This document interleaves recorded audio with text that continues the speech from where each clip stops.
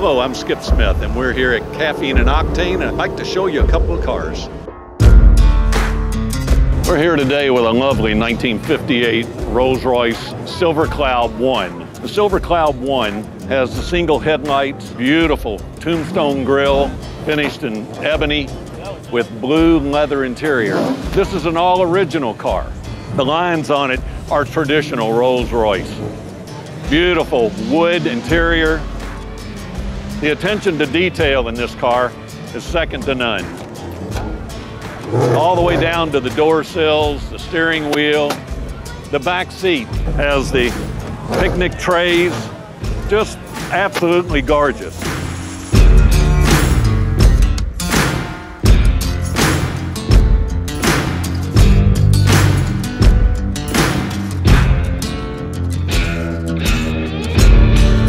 This is a 1963 Volkswagen pickup truck.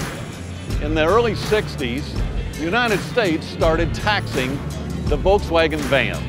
In order to get around the import duty, they converted them into pickup trucks. You'll notice the front windshield opens all the way up. The rear window folds out. Air just blows straight through it. Notched side windows. And look at the size of this logo they put on it. Very hard to miss. The styling today is just absolutely beautiful. The appointments on the inside, very stark, but yet very, very fundamental. The sides of this open up for storage. One of the neat things about this vehicle is that the sides fold completely down.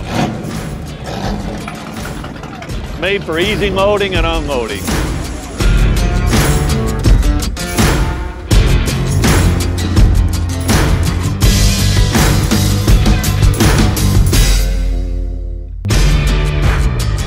This is a 1942 Hudson pickup truck.